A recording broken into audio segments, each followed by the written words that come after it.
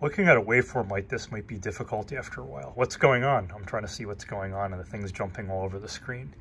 So the easy thing you could do is hit the stop button and it freezes it. But say you want to actually see what's going on in real time. We don't want to stop it.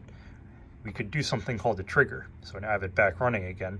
So there's a button over here called trigger. I could set the trigger instead of to none to auto. This is on a Picoscope. And so the waveform slowed down. You'll notice there's this little diamond up here on the screen. If I grab the diamond and pull it down to somewhere that's in the voltage range where the waveform crosses, you'll see all of a sudden it looks like it's standing still.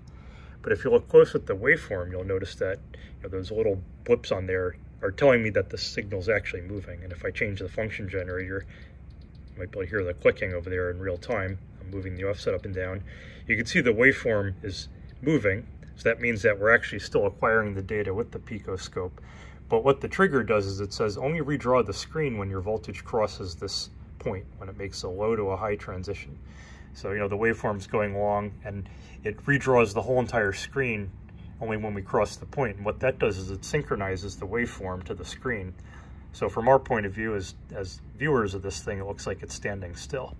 So I could use the offset and drive the waveform out of the synchronization right there. And you can see, once again, I'm not synchronized because my waveform isn't crossing the diamond. And so I could either move it up, see if that works. So now I'm synchronized again.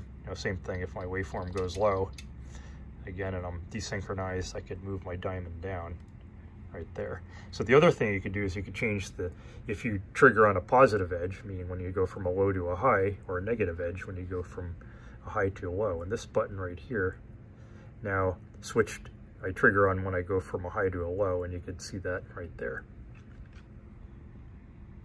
They call it a falling edge trigger here.